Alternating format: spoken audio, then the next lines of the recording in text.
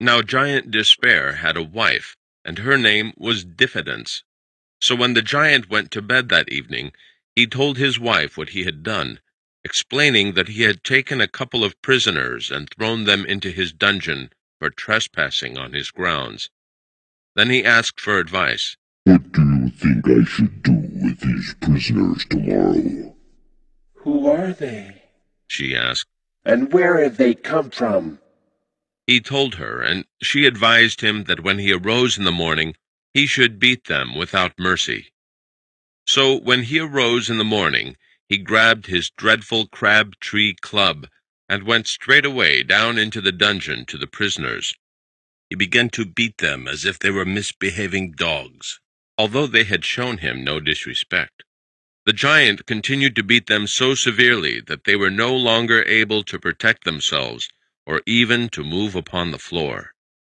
Once he had finished, the giant walked out and left them there to commiserate over their misery and to mourn under their distress. So for the rest of that day, heavy sighs and bitter cries accompanied their time. The next night, Diffidence talked with her husband again about the prisoners. When she learned that they were still alive, she advised her husband to recommend to Christian and Hopeful that they commit suicide. In the morning, he went to the prisoners in the same gruff manner as before. When he saw they were in extreme pain because of the wounds he had inflicted the day before, he told them, Since you are never going to get out of this place, your best alternative is to make an end of yourselves. You can use a knife, noose, or poison. For why should you choose to live, seeing life is filled with so much bitterness?